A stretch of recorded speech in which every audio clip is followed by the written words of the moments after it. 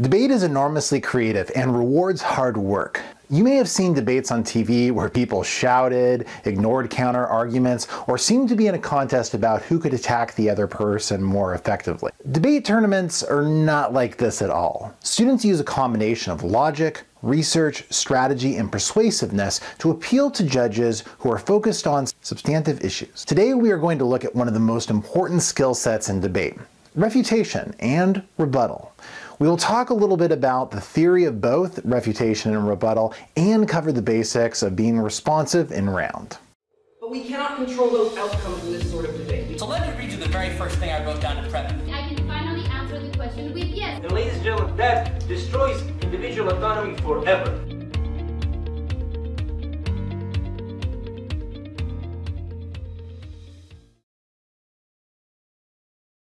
In argumentation theory, an objection is a reason arguing against a premise, argument, or conclusion. There are many ways to object, and we use them often in debate rounds. An objection to an objection is sometimes known as a rebuttal. Argumentation scholar Douglas Walton explains that to rebut an argument is to try to show that the argument is questionable or not supported by the evidence, or even that the evidence shows that it is untenable.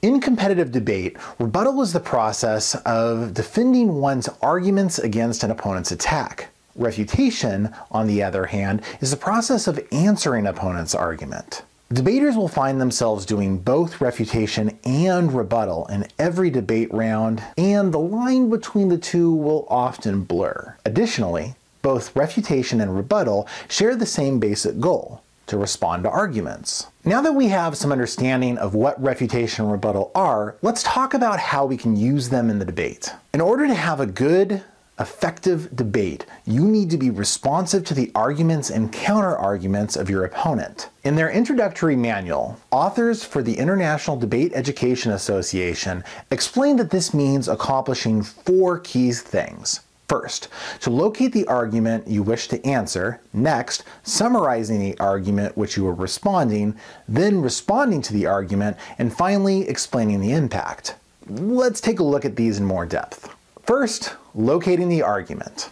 This does not simply mean that a debater must find the argument for herself. The debater must locate the argument on the flow for her judge. In the most competitive forms of debate, the debater will typically signpost or refer to the position of the case in which the argument is found. For example, a debater may say, "Look at our opponent's uniqueness on the first advantage." This enables the judge to go to that place on the flow, locate the argument, and flow the debater's response. Without such clear signposting, judges will inevitably be confused about what the speaker is responding to. Clarity about the location is key to the judge's understanding of an argument and the debater's crafting a clear round. Second is summarizing the argument. Simply saying, "Go to my opponent's second advantage, they are wrong here because," it's not enough. A debater must tell the judge which argument he is answering so that the judge understands the argument that the debater is making in response. This summary should be no longer than 5 to 10 seconds and should include the claim and a brief description of the warrant of the argument being answered. This makes the premise the debater is challenging extremely clear to the judge. Third is responding to the argument. A response can challenge any part of the argument: the claim, the warrant, or the impact. Claim and impact level challenges typically do not respond to the reasoning provided by the opposing side.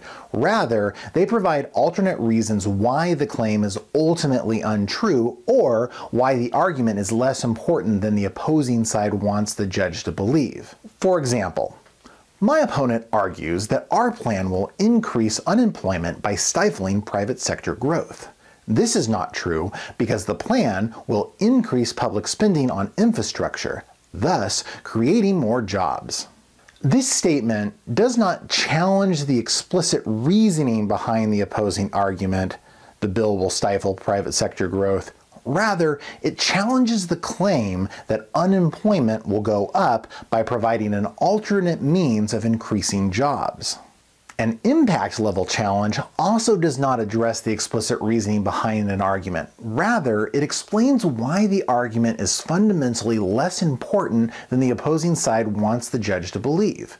For example, my opponent says millions of jobs will be lost because private sector expansion will be stifled. These lost jobs, though unfortunate, are a necessary step to restructuring our economy for the 21st century. Again, the debater is not disputing the claim that jobs will be lost. She simply claims that the impact is a necessary evil. Thus, claim and impact level responses do not disprove the argument being answered. They merely provide alternate reasons to disregard the argument or reasons that carry greater weight than the original argument. While claim and impact challenges are perfectly acceptable, challenges to the warrants are usually the most compelling form of refutation. Challenges to warrants explain why an opponent's explicit reasoning is incorrect. Challenges to data demonstrate the opposing debater is simply making assertions unsupported by fact. For example, my opponent argues that our plan would increase unemployment by stifling private sector growth. This is not true, because the plan actually increases private sector expansion by funneling money through the federal government into the hands of private contractors. This directly challenges the opponent's warrant by explaining why the opposite effect will take place. These arguments are typically the most engaging because they target the explicit reasoning of the opposing debater. Warrant-level challenges demonstrate strong critical thinking skills to the judge, more so than claim-level responses, which do not necessarily engage the line of reasoning used by the other side, or impact-level responses, which typically are not as strong as warrant-level responses. Last, explaining the impact. After the debater has responded, she needs to explain the impact of her response. She can choose between two separate types of impacts: impacts on the real world and impacts in the debate. An impact on the real world details the effect the response will have on some element of society. It should explain in detail what will happen, good or bad, as a result of an argument. An impact on the debate details the effect the response has to an opponent's argument. It connects the argument that is being made to the ballot and decision that the judge will ultimately make. A good response will contain both a real-world impact and an impact on the debate round. For example, because the plan will not stifle but rather will stimulate the private sector, millions of jobs will be created and millions of families will be better off.